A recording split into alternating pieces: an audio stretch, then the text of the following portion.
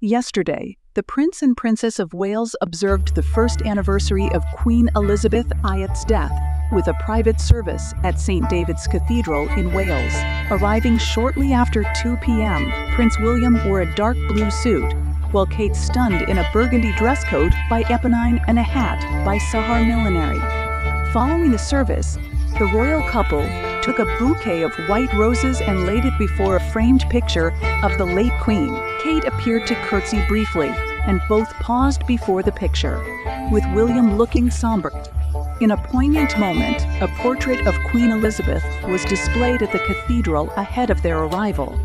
Additionally, Prince William and Catherine attended a lavish state reception at Government House Wellington, where a portrait of the Queen with Kate, a lady of details, wore a knee-length gown featuring silver beading in the shape of a fan, representing New Zealand's national emblem.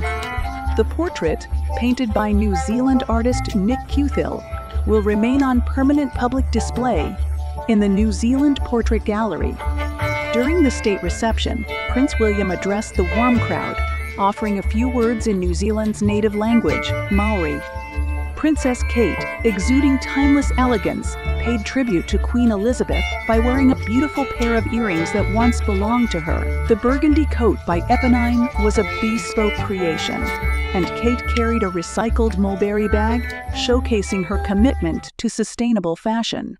Her accessories included recycled mulberry Bayswater wallet, John Vito Rossi heels, and a pair of sweet Gian Vito Rossi pumps.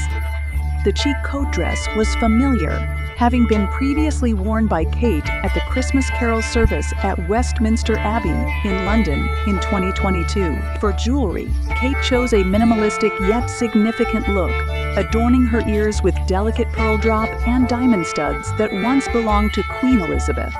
She also proudly displayed her 12-carat Ceylon sapphire engagement ring, symbolizing her enduring love story with Prince William. Prince William, standing by her side, looked dapper in a navy suit, white shirt, and a patterned tie, complementing Kate's classic style.